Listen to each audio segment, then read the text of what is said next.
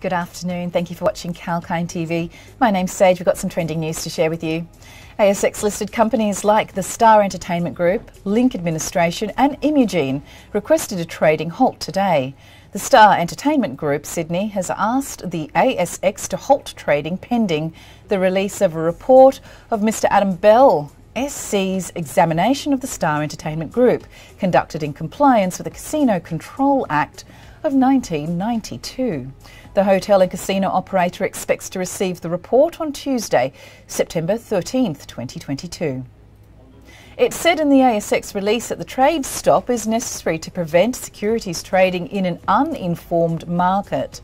Star Entertainment Group shares last traded at $2.66 on September 9th.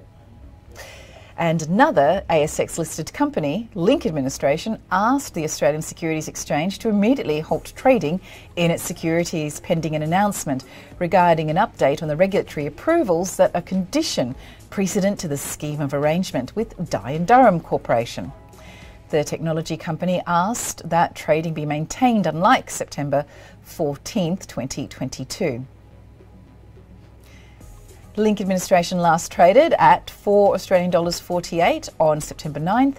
ASX-listed biotechnology company Imugene has also asked for a trading suspension in its securities until either the anticipated news is made or the market opens on Wednesday, September 14th, 2022, whichever comes first.